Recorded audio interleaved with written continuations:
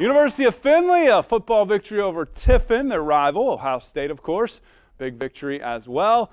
Bluffton and Ohio Northern football open on the road tomorrow. Beavers at Worcester, Polar Bears at Adrian. And a new beginning is a theme as Zach Keith picks out some great new plays for this week's Lefeld Welding Top 5 Plays.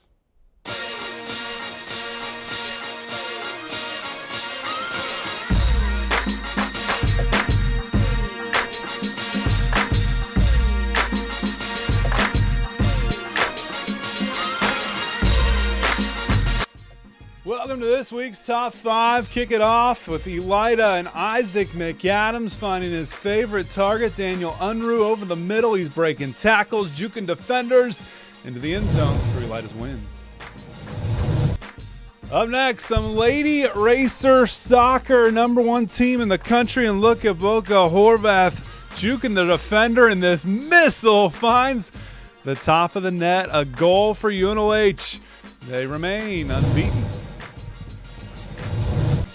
Lots of impressive showings this week on the gridiron for week 1. Pandora Gilboa up there as we have Jared Brees throwing to Travis Mag, spins by his defender, and he's gone. 70-yard touchdown. Brees threw for 220 yards, 3 scores. Mag 133 yards and 1 touchdown in a rivalry win over Columbus Grove.